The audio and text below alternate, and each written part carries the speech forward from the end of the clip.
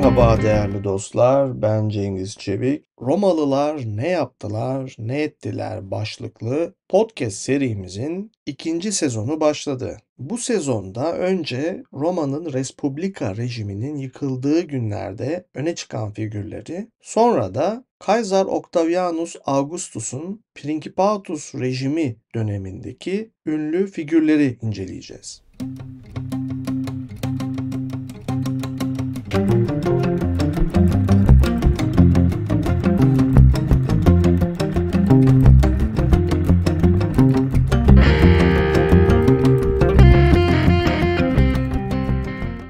Octavianus Caesar'ın Augustus'a dönüşüp tek başına Roma'ya egemen olması, yüzyıllar boyu süren savaşlardan sonra sınırları genişlemiş ve bilinen toprakların büyük bir bölümüne hakim olmuş bir süper gücün aynı zamanda iç savaşların kaçınılmaz bir sonucu olarak ahlaki, ekonomik ve siyasi açıdan bitkin düştüğü bir dönemde gerçekleşmiştir. Bu yüzden Augustus en önemli görevinin bu bitkinliği giderecek ve Respublika rejimini yeniden canlandıracak bir restorasyona girişmek olduğunu düşünmüştür. Bu restorasyon fikri antik literatürde farklı şekillerde ele alınmıştır. Örneğin tarihçi Velleius Paterculus, Respublika'nın eski biçiminin geri çağrıldığını söylerken, tarihçi Tacitus onun barış zamanında ve önderliğinde yararlanılabilecek yasalar verdiğini belirtir. Yaygın kanaat odur ki Augustus'un restorasyonunun birbirinden ayrılamayacak ölçüde iç içe geçmiş olan biri ahlaki, diğeri siyasi olmak üzere iki niteliği vardır. Augustus'un böyle bir restorasyon için yüzünü dönüp bakabileceği, ilham alabileceği ve yararlanabileceği kaynak yine Roma'nın kendi geleneğinde bulunmaktaydı. Analizci Spafford'un da dikkat çektiği gibi Romalılar geleneksel ahlaki karakterlerini yani Latincesiyle mos ve çoğulu mores olmak üzere bir halk olarak belirleyici üstün niteliklerinden biri olarak görüyordu. Podcast serimizin farklı bölümlerinde eski Romalıların erdemlerine ve karakter yapılarına birçok defa temas ettik. Romalılar kendi yaşayışları ne kadar iyi veya kötü olursa olsun en nihayetinde atalarının yüce erdemlerini yüceltmeyi seviyordu. Augustus da onlardan biriydi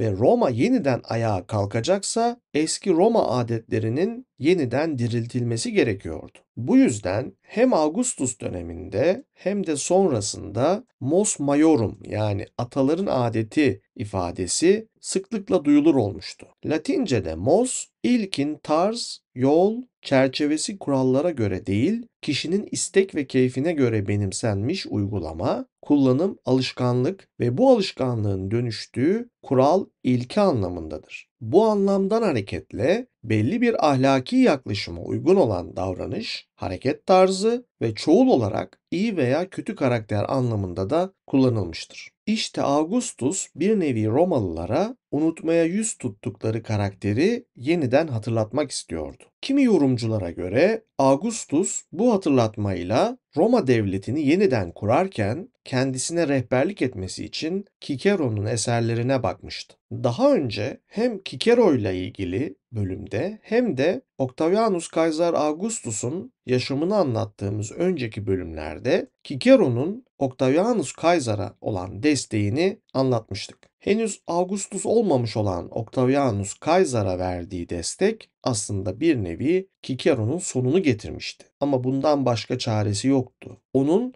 Cumhuriyeti yeniden restore edecek olan tek kişi olduğunu düşünüyordu. Ancak en nihayetinde ikinci triumviri yani ikinci üçlü yönetim sırasında Octavianus Caesar Cicero'nun öldürülmesine göz yummuştur.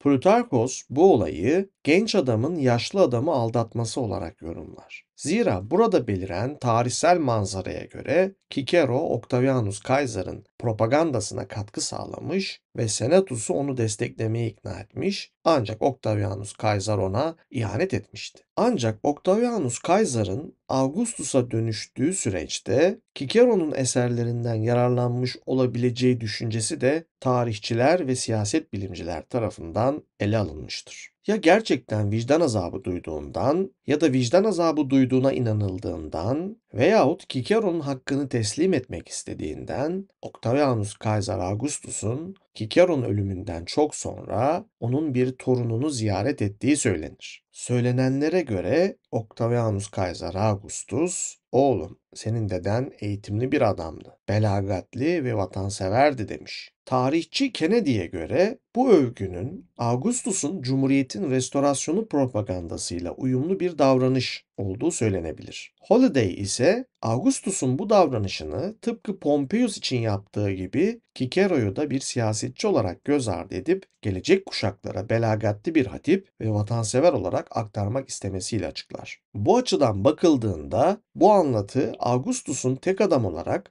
Romalıların belleğinden iç savaşlarla ilgili kötü anıları silen ve çekişmelerin tüm taraflarını kucaklayan vatanın birleştirici babası imajından beslenmektedir. Bu imajın kaynaklarını Cicero'nun bazı eserlerindeki devletin ideal yöneticisi ve idarecisi ile ilgili anlatılarda bulmak mümkün olabilir. Nitekim Richardson'a göre Augustus'un mos maiorum yani ataların adeti karakterini dikkatle ele alması onun Cicero'nun değer verdiği bir şeye yani mos maiorum'un kendisine saygı göstermenin önemini bildiğini göstermektedir. Bu görüşü savunan veya tartışmaya açan kişilerin odaklandığı Cicero'nun eseri bilhassa De Republica yani devlet üzerinedir. Madden'ın da bildirdiği gibi bu eser M.Ö. 51 yılından önce yayınlanmış ve birçok okuyucuyla buluşmuştur.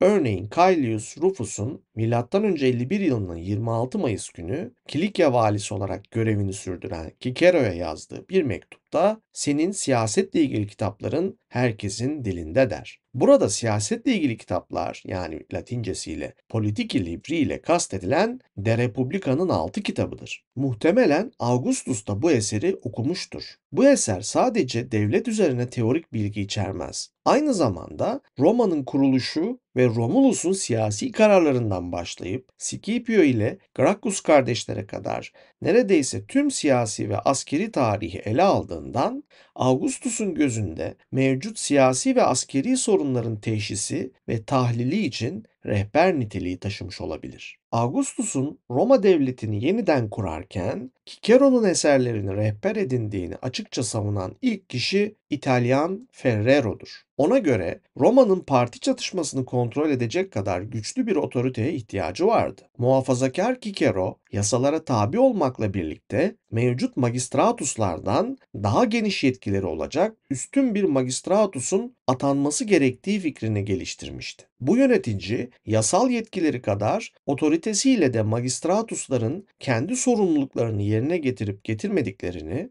ve görevlerinin belirlediği yasal sınırları aşıp aşmadıklarını görebilecekti. Bu konum için tek seçenek Augustus'tu. Peki Cicero'nun De Republica'sında gerçekten daha sonra Augustus'a ilham olabilecek veya onun otoritesiyle ilişkilendirilebilecek kavram veya fikirler var mı? Örneğin 2.29.51'de Rector et gubernator civitatis, 5.4.6'da Rector rerum publicarum, 5.6.8'de Moderatori Republicae ve 6.17.17'de Dux et Princeps et Moderator gibi tamlamalar bulunmaktadır. Bu tamlamalardaki Dux, Rector, Princeps ve moderatör gibi terimler Augustus'a uyarlanabilir mi? Geçtikleri yerlere bakılırsa sadece ilkinin bağlamı bu konuyla ilgili çıkarım yapmaya uygundur. Devletin yöneticisi ve lideri olarak çevirebileceğimiz Rector et gubernator civitatis tamlaması yetkilerini kötüye kullanarak mevcut krallığı yıkan Tarquinius Superbus gibi tiranların zıttını ifade eder. Cicero'ya göre böyle bir yönetici ve lider aynı zamanda devletin koruyucusu ve bekçisi olarak yargısı ve işleriyle devleti koruyabilen biridir. Cicero kitabın bu bölümünde Romalıların Rex yani kral adından duyduğu tiksintinin tarihsel arka planını sunmakla birlikte bu tiksintinin krallık olgusunun kendisinden değil, kral olan kişiden kaynaklandığını ortaya koyar. Lintot'un da bildirdiği gibi Cicero'nun bu yönetici idealinin gerçek hayata uyarlanması konusunda ne düşündüğünü kestirmek zordur. Yazara göre Cicero'nun rektoru bir Yunan yasa koyucu gibi daha büyük bir siyasi güce sahip olan Pompeius'un örneklediği yaşlı bir senatör de olabilir. Zareçki ise genel olarak Cicero'nun kafasındaki rectore publica'nın öncelikle halkın özgürlüğünü ve sınıflar arasındaki uyumu sağlayacak şekilde halkın işlerinin yöneticisi olduğunu ve respublika rejiminin temel ilkelerini koruması gerektiğini söyler. Bununla birlikte yazar, Cicero'nun kafasında rektör için kalıcı bir magistratusluk görevlendirmesinin olmadığını da ekler. Ancak özellikle de restorasyon dönemlerinde böyle otokrat bir yöneticinin varlığına ihtiyaç duyulabileceği de Cicero'nun yaklaşımından çıkarılabilecek bir fikir olarak görülebilir. Buna bağlı olarak Reisenstein'ın da düşündüğü gibi Augustus, Cicero'nun rektör idealini kendi otokrat iktidarı için kullanmış olabilir. Başka bir tarihçi Meyer ise bu görüşe karşı çıkarak Cicero'nun De Republica'nın ilk iki kitabındaki monarşi lehine görünen aktarımına referansla Cicero'nun Augustusçu tarzda bir principatus yani reislik rejimini amaçlamadığını, monarşiyi Roma'ya getirmeye çalıştığı görüşünü savunur. Ancak bu konuyu kapsamlı bir şekilde ele alan Zareçki, Reisenstein veya Meyer gibi düşünen yazarların fazla destekçi bulamadığını belirterek Schmidt ve takipçilerinin yaklaşımlarını andıracak şekilde Heinz Paul'un De Republica'nın sadece Platon'un akademiyasına özgü bir çalışma olduğu yönündeki görüşüne yer verilebilir. Buna göre Cicero'nun rektörü aslında Augustus gibi otokrat bir liderin şahsında pratiğe dökülmesi gerekmeyen entelektüel bir egzersizden ibarettir. Zareçki aynı yerde görüşünü şöyle özetliyor. Rektör ideali bir şablon olarak tasarlandı. Bu Cicero'nun çökmekte olan Cumhuriyet rejiminde en iyi hareket tarzını belirlemede kullanabileceği bir şablondu. Platon'un filozof kralları gibi soyut bir felsefi model olmaktan uzak olan rektör ideali aynı zamanda hem geniş ölçekte uygulanabilirdi hem de ziyadesiyle kişiseldi. Cicero kendi idealiyle Kaysar veya Pompeius'un eylemlerini değil, sadece kendi eylemlerini etkilemeyi umut etmiştir. Cicero'nun De Republica'da ideal devlet adamı ile ilgili söylediklerinin büyük bir bölümü günümüze ulaşmamıştır. Dolayısıyla onun rektörünün Augustus'un yönetimine ne kadar temel oluşturabileceği ile ilgili yorumlar büyük ölçüde spekülasyondan ibarettir. Ancak hem Augustus'un Res Gestae'da kendi ünvanından bahsetme tarzı hem de onun dönemindeki iktidarın tanımlanışına ilişkin anlatılar, Principatus olarak anılan rejimin doğasıyla ilgili daha doğru bir akıl yürütmemizi sağlayabilir. Augustus, Vesta rahibelerine ölümünden sonra Senatus'ta okunması üzerine iki metin bırakmıştı. Suetonius'un bildirdiğine göre bir bölümünü kendisinin, bir bölümünü de azatlı köleleri Polybios ile Hilarion'un kaleme aldığı bu metinler öngörüldüğü gibi Senatus'ta açılıp okundu. Bu metinlerden biri Augustus'un yaşamı boyunca yapıp ettiklerini anlatır. Bu yüzden başlığı kendisi tarafından yapılan işlerin dökümü olarak Türkçeleştirebileceğimiz Index Rerum Asegestarum"'dur veya kısaca Res Gestae adıyla da bilinen bir metindir bu. Augustus yapıp ettiklerinin yanı sıra Res Gestae'in birçok yerinde kendisine sunulan, kabul ettiği veya reddettiği makam ve ünvanlardan söz eder. Özellikle de reddettiği makam ve ünvanlar onun mutlak iktidar görüntüsünü vermeyi istememesiyle açıklanabilir. Nitekim analizci Tuori haklı olarak Res Gestae'deki temel konunun rejimin gerçek ve güncel karakteri değil, sunduğu görünüm olduğunu ve bu reddedişlerin ardında onuru reddetme onuru beklentisinin bulunduğunu söyler. Bu bize daha önce Julius Caesar'ın başına konan tacı reddederek krallığı istemeyen bir politikacı olarak görünmeyi istemesini hatırlatır. Onuru reddetme onuru beklentisi aslında Augustus'un kendisini reddettiği makamlara layık gördüğünün delili de olabilir. Nitekim başka bir yorumcu Vervaet'te Augustus'un yetki reddedişlerini kapsamlı bir şekilde ele aldıktan sonra onun son kertede mutlak hakimiyeti hedeflediğini ve onu tüm yaşamı boyunca istediğini belirtir. Adeta kamuya yaptıklarınızla mutlak hakim yapılmayı istediğinizi söylemiş olursunuz. Siz mutlak hakim olduğunuzu söylemez, kamu tarafından bu şekilde ilan edilmeyi beklersiniz. Bu size hem onur kazandırır hem de herhangi bir makamda gözünüzün olmadığını kamuya deklar etmiş olursunuz. Onuru reddetme onuru, onurun kendisinden daha büyük bir onur olabilir. Nitekim Octavianus Caesar ve artık Augustus, zaten Augustus adı da bunu gösteriyor, onurlandırılmaktan şeref duyan, böbürlenen, mutlu olan biriydi. En nihayetinde gerçek de buydu. Ona sunulan onurların, adının önüne konulan sıfat ve ünvanların gerçek dünyayla bir ilişkisi vardı. Gerçeği yansıtıyorlardı. Augustus bütün eyaletlerin mutlak kontrolüne, eyalet genel valilerini atama yetkisine, ayrıca bütün orduların komutasına, zorunlu askerlik yaptırma ve savaş açma ya da barış yapma hakkına da sahipti. Roma'da ömür boyu pleb sınıfının haklarının koruyuculuğuna seçilince ona karşı çıkacak kimse kalmadı ve dokunulmazlık kazanıp diğer devlet görevlilerinin kararlarını veto etme yetkisine sahip oldu. Bir zamanlar sadece mareşal anlamında kullanılan ama son zamanlarda mutlak hükümdar anlamına gelmeye başlayan Latincesiyle imperator, Türkçesiyle imparator unvanını diğer başarılı generallerle paylaştı. Ama en nihayetinde en büyük imparator oydu. En büyük buyuran adam oydu. Kensor da olması en önde gelen iki sosyal tabakanın yani senatörlerle atlı sınıfının üstünde söz sahibi olmasını sağlıyordu. Ahlaki kusurları bahane ederek bu iki sosyal tabakadan herhangi bir insanın bütün ünvanlarını ve ayrıcalıklarını elinden alabilirdi. Onu rezil edebilirdi.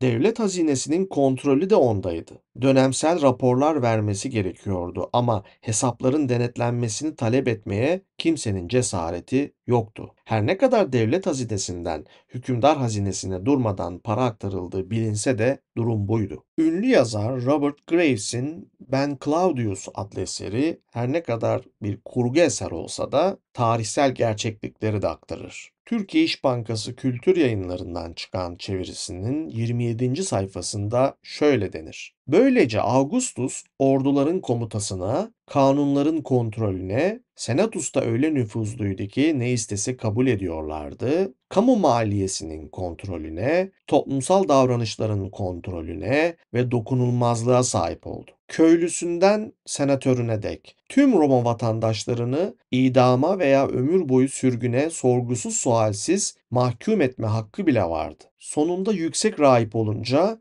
dinsel sistemin tamamının kontrolünü de ele geçirdi. Senatus ona kral hariç herhangi bir ünvanı vermeye razıydı. Halktan çekindiklerinden onu kral seçmek istemiyorlardı. Augustus'un asıl arzusu kendisine Romulus dedirtmekti. Ama karısı Livia bundan vazgeçmesini tavsiye etti. Romulus'un kral olduğunu, dolayısıyla da bu ismin tehlikeli olduğunu savundu. Hatta Romulus, Roma'nın koruyucu tanrılarından biri olduğundan onun ismini almak kafirlik olarak görülebilirdi. Ama karısı Livia'nın itirazının asıl sebebi bu ünvanın yeterince büyük olmadığını düşünmesiydi. Romulus altı üstü bir çete lideriydi ve birinci sınıf tanrılardan değildi. Livia'nın tavsiyesine uyan Augustus, Senatus'a Augustus ünvanını istediğini bildirdi.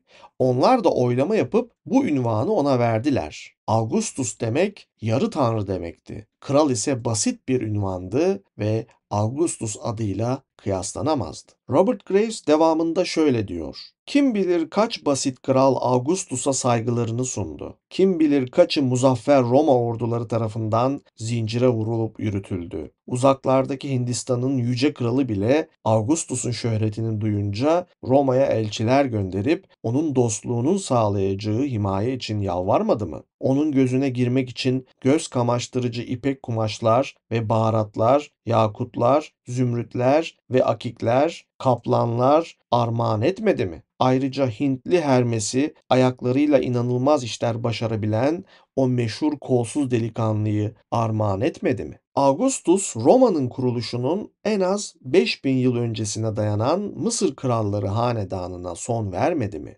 Ve tarihin bu kadar belirleyici molasıyla birlikte Korkunç alametler görülmedi mi? Bulutlarda zırhları ışıldatan şimşekler çakmadı mı?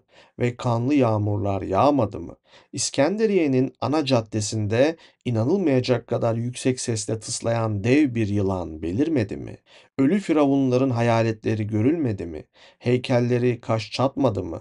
Memphis'in kutsal boğası Apis acı acı böğürerek gözyaşlarına boğulmadı mı? Patrick Leroux'un Roma İmparatorluğu kitabında dediği gibi, Augustus iktidarı ile birlikte Roma dünyası Akdeniz'in iki kıyısında uzanıyordu ve imparatorluğun merkezini oluşturan İtalya dışında 20 kadar eyaletten ibaretti. Bunlara görünüşte özgür olmalarına rağmen imparatorluğun bütünleyici parçaları gibi kabul edilmiş tali devletler, yani krallar, sülaleler ve müttefikler de eklenmişti. Cumhuriyetin ve imparatorluğun yeniden örgütlenmesi, yeni bir entelektüel düzene, yeni bir rasyonel dünya iktidarı ve dünya düzenine oturtulmuştur. Patrick Leroux şöyle der: Gelenek, geçmiş, yeniden kurulan Roma gücüne kalıcı ve yepyeni temeller sağlayan özgün bir sentezin bütüncül bir yeniden okumasını gerekli kılmıştır. Yazar devamında şöyle diyor: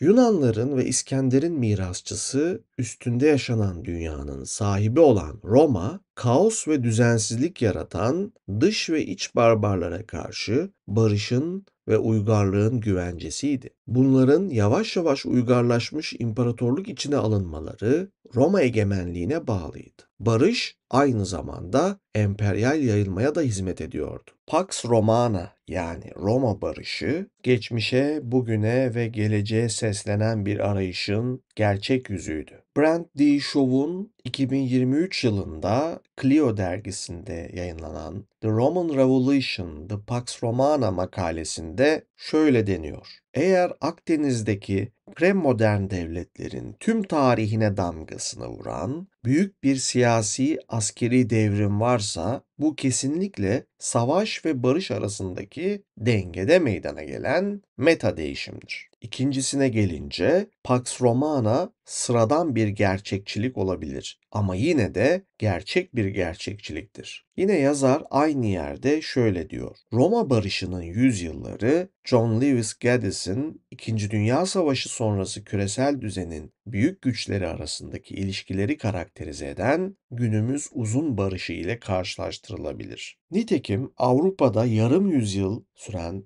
korkunç yıkıcı savaşa verilen modern yanıtta olduğu gibi, Roma'nın barış başarısı da uzun süreli yıkıcı şiddet döngülerine verilen bir yanıttı. Yazara göre bir fetih imparatorluğu varlığını sürdürebilmek için kendisini yaratan aşırı şiddetten ve rutin olarak yönetilen bir sivil devletin istikrarına geçiş yapmak zorundaydı. Her devlet bu geçişi başaramazdı. Ancak Roma'nın tarihsel ve gerçekçi dünya egemenliği düşü bu geçişi başarmasını sağlamıştır. Dünya egemenliği düşü aynı zamanda bir güvenlik düşüdür. Güvenlikçi politikaların egemen olduğu, bu yüzden barış yoluyla güvenliğin sağlanması öne çıkan bir yaklaşımdır. Evet, Cicero, Roma yönetiminin kendi dönemindeki siyasi kanunsuzluğun tehdidi altında tebaanın nefretini uyandıracak zora ve adaletsizliğe dayalı bir yönetime dönüşmesinden endişe ediyordu. Ancak Kaysar ve sonrasındaki Augustus dönemlerindeki Roma barışının yüceltilmesinde hakim olunan bölgelerdeki gücün sürdürülmesi kadar Roma'nın güvenliğinin muhafaza edilmesi fikri de öne çıkıyordu. Başka deyişle Romalı libertasının, yani özgürlüğünün yerine güvenlik, yani securitas geliyordu. Güvenlik olmadan yayılma olmaz. Yayılma olmadan da güvenlik olmaz. Bu dönemdeki Roma'nın temel paradigması buydu.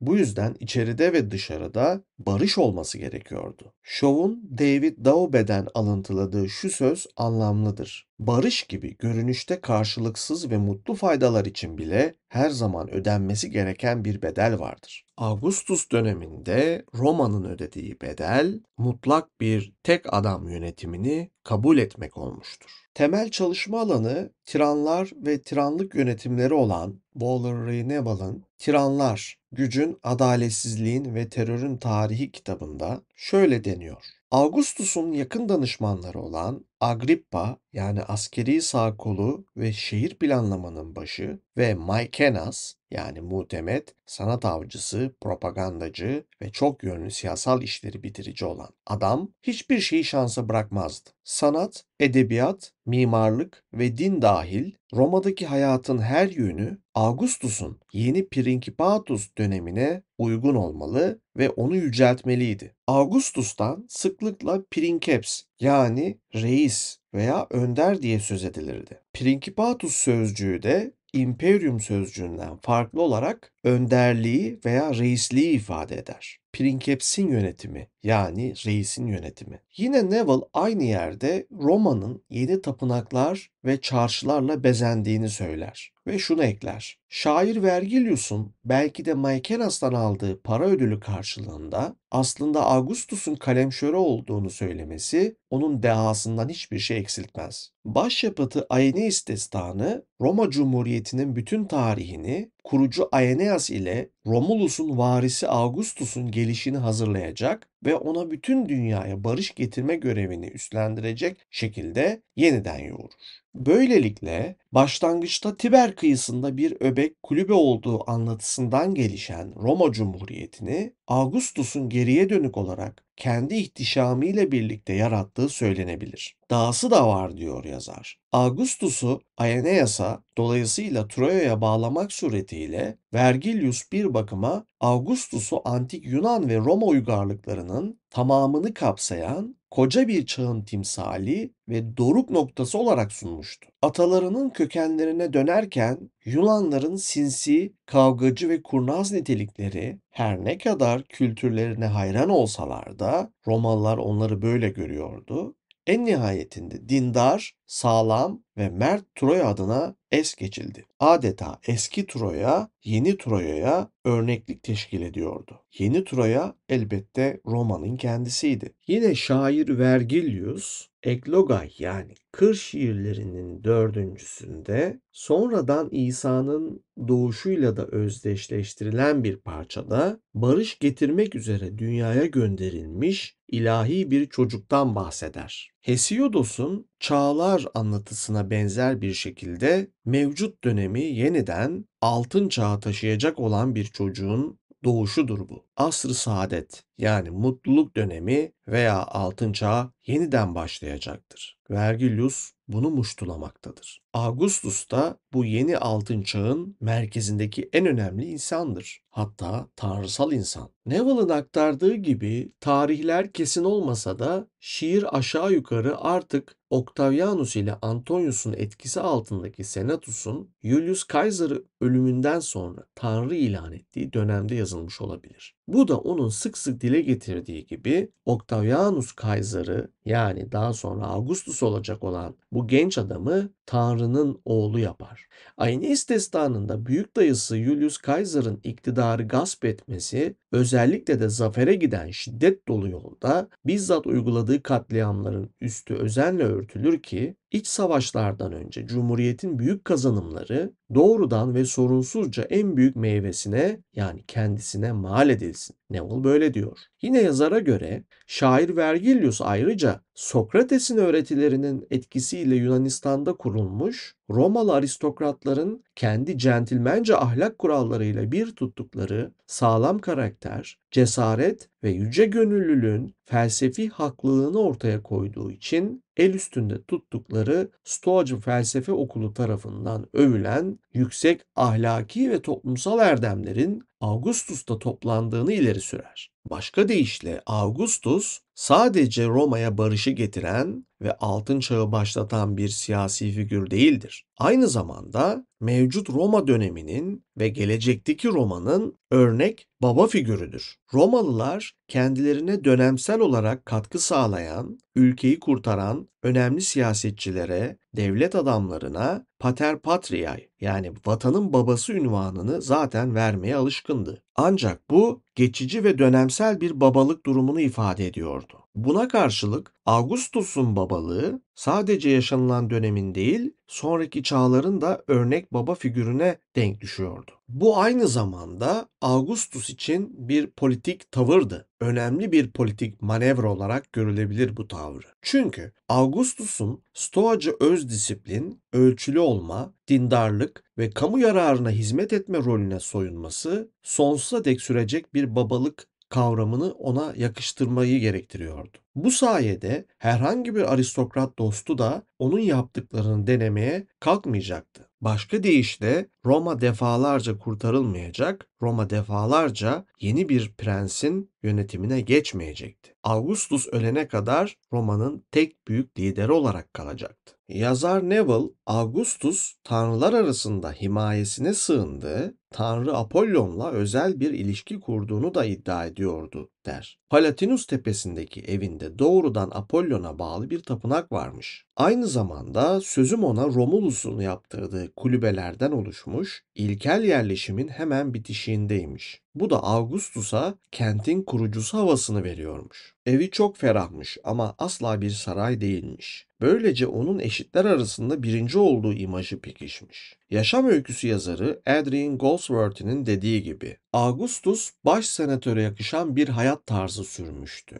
Oysa hepsi diyor Neville, Lincoln'un ağaç kulübesi gibi göz boyamaktan ibaretti. Çünkü Augustus halkın gözünden özenle saklanmış bir şekilde Capri'deki Pandataria, Pontia ve Planasya adalarındaki muazzam villalarla bahçelerde çıkarırdı keyifli yaşamın tadını. Malibu, Beverly Hills için neyse Napoli Körfezi de imparatorlar için adeta Palatinus'tu diyor Neville. Palatinus'taki görece mütevazi malikane onu hem Romulus'a hem Apollon'a bağlayan kurulu bir sahneden ibaretti diyor. Başka deyişle Augustus sade yaşam tarzının yüceltildiği bir dönemde sanki sade bir yaşam sürüyormuş gibi halka göstererek aslında özelde sarayda yaşıyordu. Bu da günümüzde zengin politikacıların bazen fakirlerin sofrasına oturarak onlarla özdeşlik kurmasına benziyor. Ama bu kurulan özdeşlik sadece medyada, kameraların önünde gerçekleşir. Gerçekte ise olan farklıdır. Bugün de Augustus'un döneminde de olan sadece politik propagandadır. Aynı zamanda popülizmdir. Ancak propaganda her yerdedir. Politikanın olduğu ve yönetenler ile yönetilenler arasında bir gerilimin her zaman vaki olduğu yerlerde propaganda katalizör görevi görür. Yönetenler yönetilenleri propaganda yoluyla kendilerine bağlar. Kimi Roma tarihçilerine göre Pax Romana yani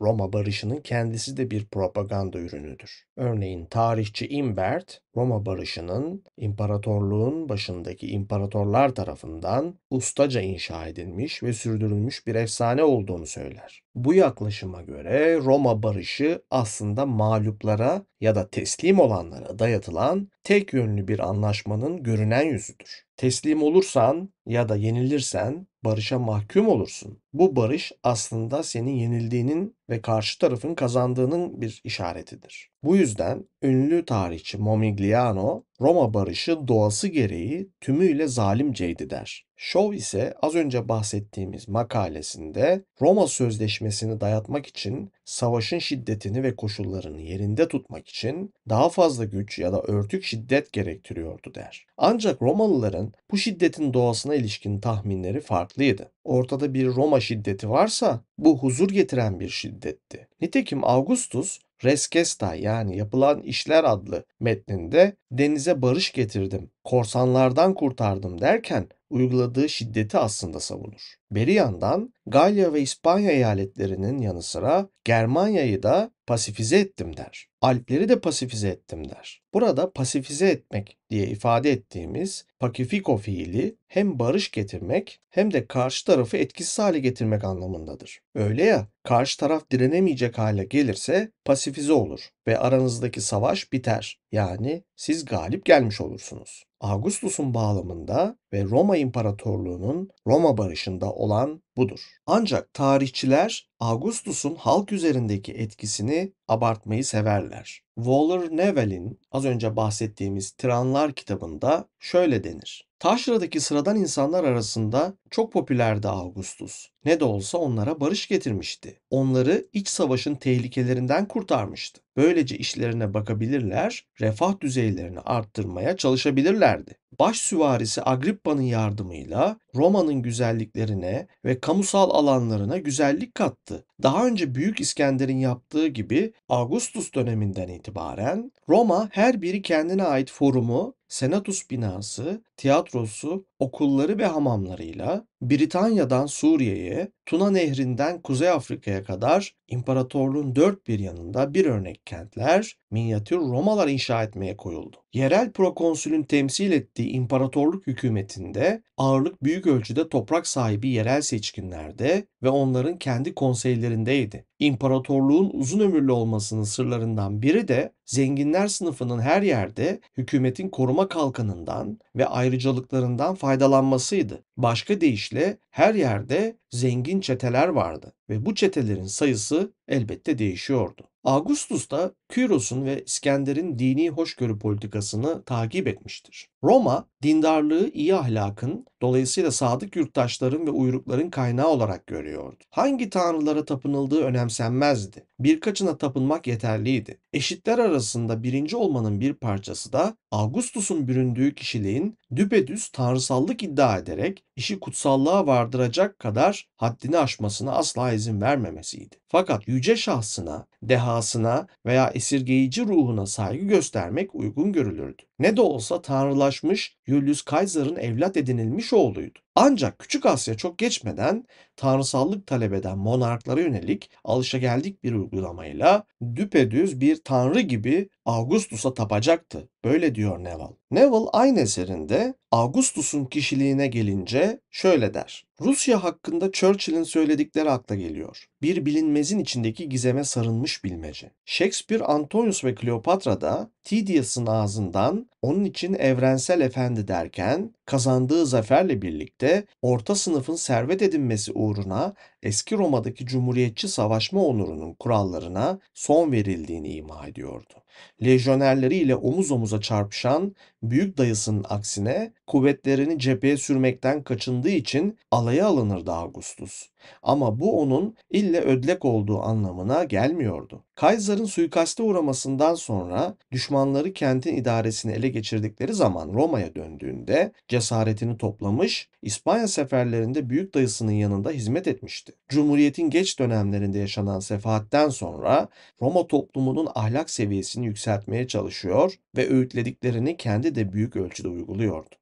Karısı Livia'nın aldatılmaya göz yummak yerine ona gizlice kızlar getirdiği de söylenir.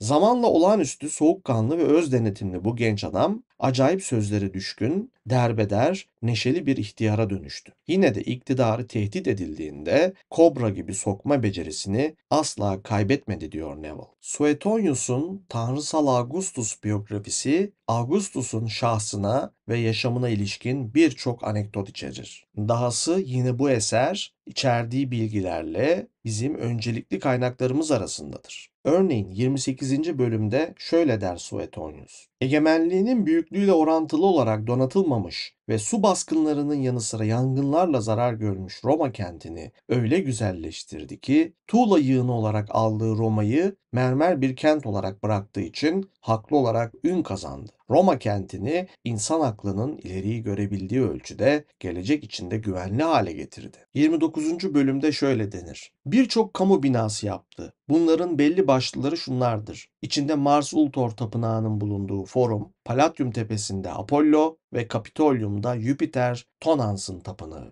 Forum yaptırmasının nedeni insan ve dava sayısının artmasıydı. İki tanesi yetmediği için üçüncüsü gerekli görünüyordu. Bunun için Mars Tapınağı henüz bitmeden forum halka açıldı. Bir duyuruyla kamu davalarının ve yargıçların kura çekmelerinin ayrı ayrı burada gerçekleştirilmesine özen gösterildi. Apollo tapınağını Palatyum tepesindeki evinde Tanrı'nın belirttiği kesimine yerleştirdi. Kahinlere göre Tanrı istediği yeri yıldırım düşürerek belirtmişti.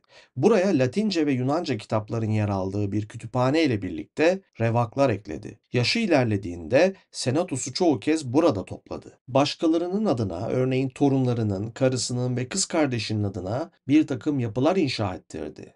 Gaius ile Lucius adına bir revak ve Livia ile Octavia adına yine bir revak, Marcellus adına bir tiyatro yaptırdı. Roma kentini bölgelere ve mahallelere ayırdı. Yangınlara karşı gece nöbet tutma ve bekçilik düzenine getirdi. Su baskınlarını önlemek için molozların ve yapıların atıklarının zamanla doldurduğu Tiber'in yatağını genişletti ve temizletti. Her yandan kente kolayca girilmesi için Ariminιum'a dek Flaminius yolunun yeniden yapılmasını üstlendi. Öbür yolları da ganimet satışından elde edilen parayla yapmaları için zafer kazanan komutanlar arasında bölüştürdü. Roma'nın icraatçı tek adamıydı o. Dahası tanrısal Julius Caesar'ın düzenlediği ancak daha sonra ihmalkarlık yüzünden karma karışık olmuş takvimi yeniden eski durumuna getirdi.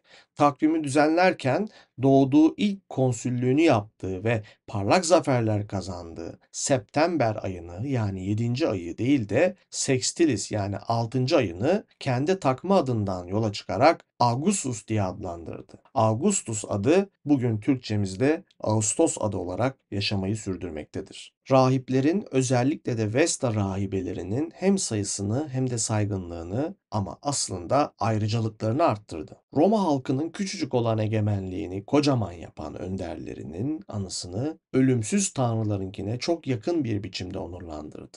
Bunun için hem her birinin yaptırdığı kamu binalarını üzerlerindeki yazıları koruyarak onardı hem de tümünün zafer törenindeymiş gibi görüntüsü olan heykellerini forumun her iki revağına dikti. Bir bildiriyle de bunu kendisinin düşündüğünü belirtti. Amacı ise vatandaşların yaşadığı sürece hem kendisini hem de ardından gelen önderleri yaşamlarında örnek almasıydı. Pompeius'un heykelini de Julius Caesar'ın öldürüldüğü Senatus binasından alarak Pompeius tiyatrosunun revağının karşısındaki mermer kemerin üzerine yerleştirdi. Yasaları gözden geçirdi ve kimilerini tümüyle yeniden düzenledi. Örneğin harcama, eş aldatma, ahlaksızlık, seçimlere hile karıştırma ve sınıflar arası evlilik ile ilgili olanları düzenledi. O kadar çok icraatı vardır ki hepsini tek bir podcast bölümüne sığdırmak mümkün değildir. Ayrıca Roma soyunun temiz ve bozulmadan kalması için halkın kanına yabancı ve köle kanı karışmamasına çok özen gösterdi. Roma vatandaşlık hakkını çok kişiye verdi. Köleleri özgür bırakma koşullarını belirledi. Himayesindeki bir Yunan'a vatandaşlık hakkı verilmesi için istekte bulunan Tiberius'a mektupla şu yanıtı verdi. Vatandaşlık hakkı istemek için haklı nedenleri olduğuna bizzat gelerek beni ikna etmedikçe bu hakkı ona vermeyeceğim. Eski dönemlerin giyim kuşamını getirmeye çalıştı ve bir gün halk toplantısının önünde üstü başı pis insanlar görünce öfkeden deliye dönerek şöyle bağırdığı anlatılır. İşte ey dünyayı dize getiren Romalılar ve togalı halk. Bunu aktaran Suetonius'tur. Tanrısal Augustus biyografisinin 40. bölümünde böyle diyor. Aynı eserin 42. bölümünde şöyle bir anekdot anlatılır. Kendi çıkarından çok kamu esenliğini düşünen bir önder olduğu anlaşılsın diye kıtlıktan ve şarabın pahalı olmasından yakınan halkı sert bir biçimde şöyle azarladı. Damadım Agrippa halk susuz kalmasın diye birçok su kemeriyle yeterince su verdi. Söz verilen yardımı isteyen aynı halka bana güvenin yanıtını verdi. Halk söz vermediği şeyi ısrarla isteyince bu yüzsüzlüğü ve çirkin davranışı bir bildiriyle kınadı ve vermeyi düşünmüş olsa bile vermeyeceğini kesin olarak bildirdi. Ardı ardına türlü türlü ve görkemli oyunlar düzenleme konusunda tüm yöneticileri geride bıraktı. Kendi adına 4 kez ya Roma'da bulunmayan ya da yeterli parası olmayan başka kamu yüksek görevlileri adına da 23 kez oyunlar düzenlediği söylenir. Küçük büyük tüm çocukları Troya oyunuyla birçok kez sahneye çıkarmış. Çünkü parlak bir soyun erdeminin böyle tanınmasının eski ve onurlu bir geleneğe uygun olduğunu düşünüyormuş. Bir gün halk ona ısrarla diktatörlüğü sunmasına karşın diz çöküp sırtından togasını çekip almış ve bağrını açıp ısrar etmemeleri için yalvarmış. Aşağılayıcı bir hareketmiş gibi kendisine efendi diye hitap edilmesinden her zaman çekinmiş.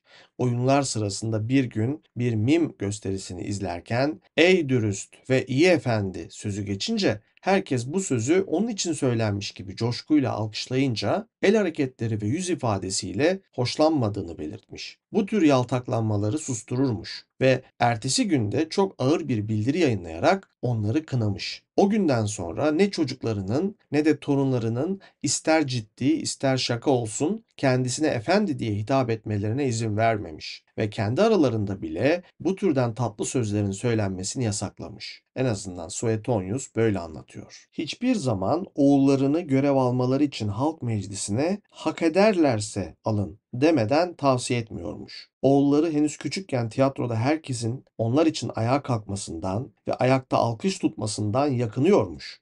Arkadaşlarının devlet katında önde gelen ve güçlü kişiler olmasını ama hukuken ve ceza yasaları önünde öbür yurttaşlarla eşit tutulmalarını istiyormuş. Özel yaşamından ve ailesinden bahsetmek gerekirse, Suetonius, Tanrısal Augustus biyografisinin 62. bölümünde şöyle anlatır. Delikanlılığında Servilius Isauricus'un kızıyla nişanlanmıştı. Ancak aralarındaki ilk anlaşmazlıktan sonra Antonius ile barışınca ve her ikisinin askerleri aralarında bir akrabalık bağı kurulmasını isteyince Fulvia'nın Claudius'tan olma, kızı olan, Antonius'un ise üvey kızı olan ve çocukluktan yeni kurtulmuş Claudia ile evlendi. Kaynanası Fulvia ile aralarında çıkan anlaşmazlık yüzünden elini sürmediği karısını bakire olarak evine yolladı. Kısa bir süre sonra konsüllük görevinde bulunmuş iki kişiyle evlenip ikincisinden çocuk sahibi olan Scribonia'yı eş olarak aldı. Yazdığına göre bundan da sürekli terslik etmesi yüzünden bıkarak boşanınca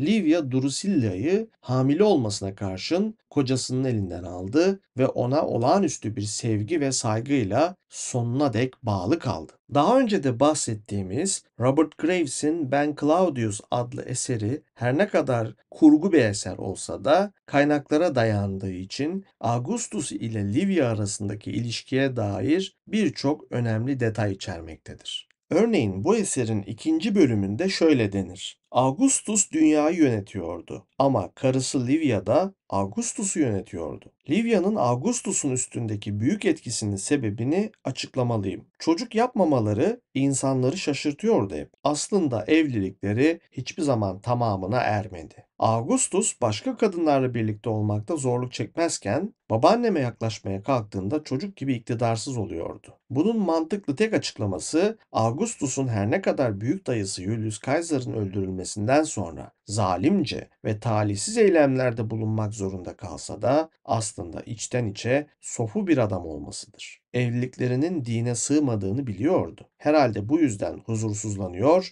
ve Livia ile birlikte olamıyordu. Augustus'un iktidarsızlığı onu baştan beri sevgili olarak değil, emellerine ulaşmasını sağlayacak bir araç olarak gören babaannemi üzmek bir yana sevindirirdi. Bunun Augustus'a boyun eğdirmekte kullanabileceği bir silah olduğunu keşfetti. Augustus'un başka kadınlarla birlikteyken Herkül gibi olduğunu söyleyip itiraz etmesi işe yaramıyordu. Babaannem ya buna inanmıyor ya da Augustus'u kendisinden esirgediği şeyi başka kadınlara harcamakla suçluyordu. Ama skandal çıkmasın diye bir keresinde Augustus'tan hamile kalıp düşük yapmış gibi yaptı. Augustus duyduğu utanç ve dinmek bilmez tutkusu yüzünden Livia'ya daha da bağlandı. Öyle ki birbirlerine duydukları özlem her gece tatmin edilse veya Livia ona bir düzine sağlıklı çocuk doğursa bu kadar bağlanmazdı. Robert Graves böyle anlatıyor. Livia da onun sağlıklı ve rahat olması için elinden geleni yaptı ve şehvet düşkünü olmadığından, sadece gücü umursadığından onu aldatmadı da. Augustus bu yüzden ona öyle minnet duydu ki gerek başkalarının yanında gerekse baş başalarken Livia'nın dizginleri ele almasına göz yumdu. Metnin devamında söylendiğine göre Livya'nın torunu şöyle demiş: "Babaannemin Augustus üzerindeki denetimini ustalıkla sağlamlaştırabilmesinin sebebi onun şehvete kapılıp huzursuzlandığını her fark edişinde ona yatması için gizlice genç ve güzel kadınlar ayarlamasıydı. Babaannem bu işi öncesinde ve sonrasında tek kelime etmeden ayarlıyordu ve Augustus onun kendisini kıskandığını ama kıskançlığını gizlediğini düşünüyordu."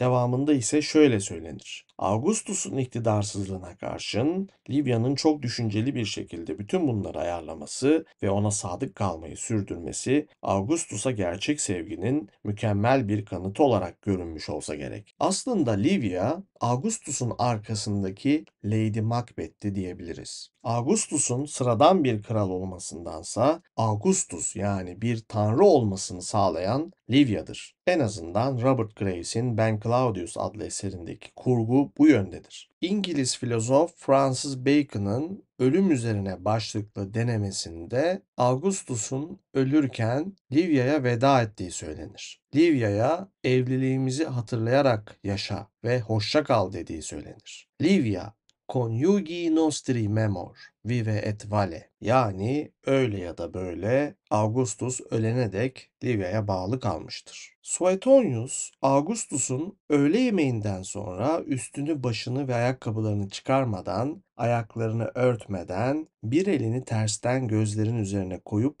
biraz dinlendiğini söyler. Akşam yemeğinden sonra çalışmak üzere divana uzanırmış. Böylece gündüzden kalan işlerin tümünü ya da büyük bir bölümünü bitirmek üzere geç saatlere kadar çalışırmış. Sonra yatağına geçip en çok 7 saat uyurmuş. Bu süre içinde deliksiz uyumazmış, 3-4 kez uyanırmış. Genelde olduğu gibi deliksiz bir uykuya dalamazsa okuyucuları ya da öykü anlatanları çağırtıp uykuya dalarmış ve çoğu kez günün ışımasından sonra uyurmuş. Yanında biri olmadan karanlıkta hiç uyanık kalmazmış. Sabahları erken kalkmaktan hoşlanmıyormuş.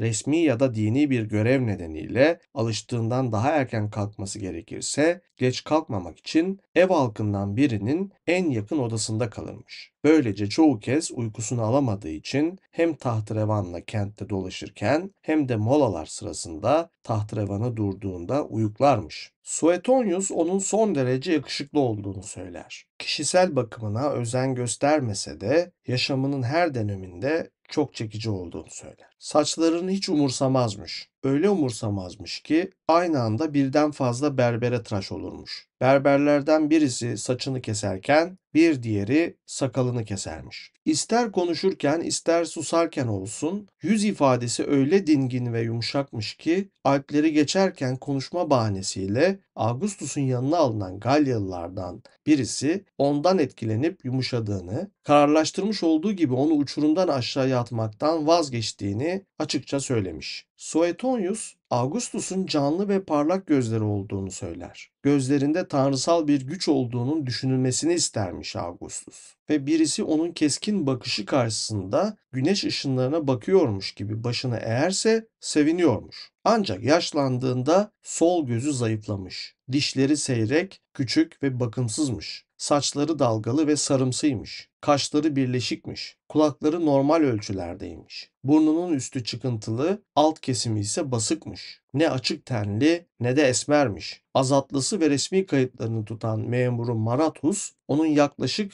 1,70 boyunda olduğunu söylese de uzun boylu değilmiş. Yaşamı boyunca birkaç kez ağır ve tehlikeli sağlık sorunu yaşamış. En ağırını Kantabriya'yı boyunduruk altına aldıktan sonra yaşamış. Karaciğeri bozulup da safra akıntısıyla umutsuzluğa kapılınca olmadık ve tehlikeli bir tedavi yöntemine zorunlu olarak katlanmış. Sıcak pansuman işe yaramadığı için hekim Antonius Musa'nın önerdiği soğuk pansumanla tedavi olmak zorunda kalmış. Yılın belli zamanlarında tekrarlayan hastalıkları varmış. Çoğu kez doğum gününe yakın zamanlarda kendini güçsüz hissediyormuş. İlkbaharın başında mide yanmasından sıkıntı çekiyor, rüzgarlar güneyden esmeye başlayınca da başı ağrıyormuş. Bu nedenle bedeni zayıf düşünce soğuğa ve sıcağa kolayca dayanamıyormuş. Bir gün Puteoli koyundan geçerken oldukça yakınına gelen bir İskenderiye gemisinin yolcuları ve denizcileri beyaz giysiler içinde başlarında taçlarıyla tütsüler yakarak ona en iyi dileklerini ve övgülerini şöyle sunmuşlar. "Senin sayende yaşıyoruz ey Augustus. Senin sayende denizlerde yolculuk ediyoruz. Senin sayende özgürlüğün ve malımızın, mülkümüzün tadını çıkarıyoruz. Augustus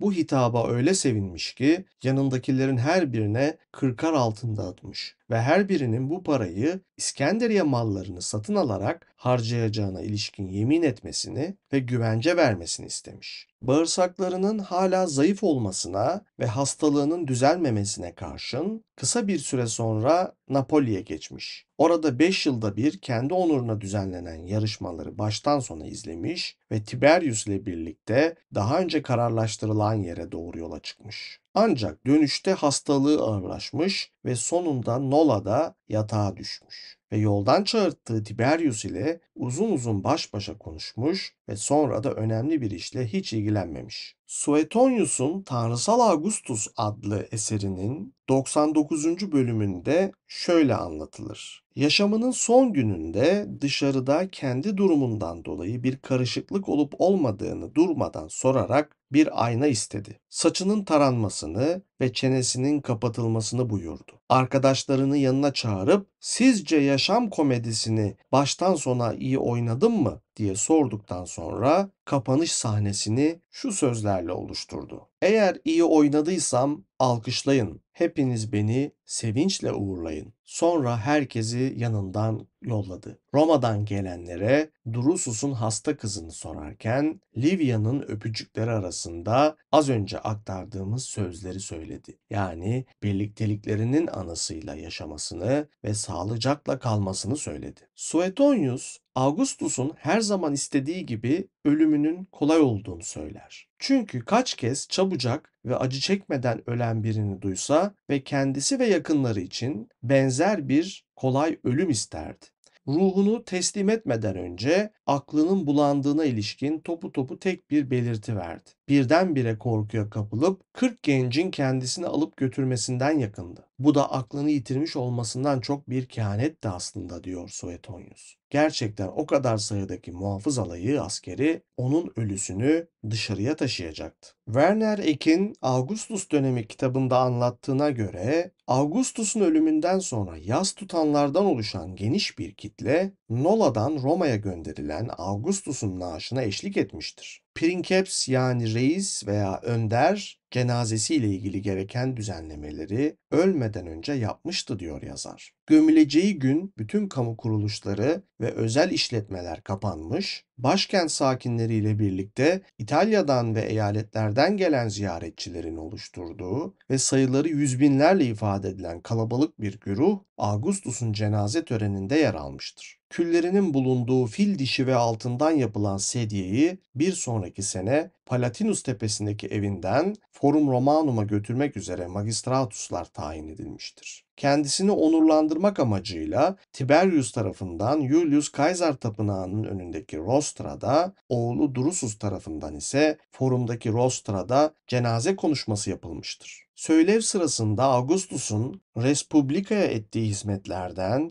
ve eşi benzeri bulunmayan başarılarından bahsedilmiş ve onun icraatlarıyla hiç kimsenin yenişemeyeceği belirtilmiştir. Tarihçi Tacitus, cenaze töreninde Augustus'un dostlarının yanında muhaliflerinin de konuşma yaptığını, ancak herhangi bir eleştiride bulunmadıklarını söyler. Tören forumun ardından Porta Triumphalis'ten Campus Martius'a kadar sürmüş ve burada Augustus'un bedeninin yakılması için anıtsal mezarına yakın bir yer seçilmiştir. Werner Eck'in anlattığına göre herkesin görebileceği biçimde yerleştirilen bedeni daha sonra ateşe verilmiştir. Alevler yükselirken bir kartalın havalanması Augustus'un tanrılar arasında yer aldığı şeklinde yorumlanmıştır. Sonraları bir senatör Augustus'un ruhunun göğe çıktığını gördüğüne yemin etmiş ve Livia tarafından 1 milyon sestertius ile ödüllendirilmiştir. Augustus'un gökteki tanrılara katıldığını beyan eden Senatus, eski prinkepslerini tanrı yani divus ilan etmeye karar vermiştir. Bu yüzden Suetonius'un biyografisi de zaten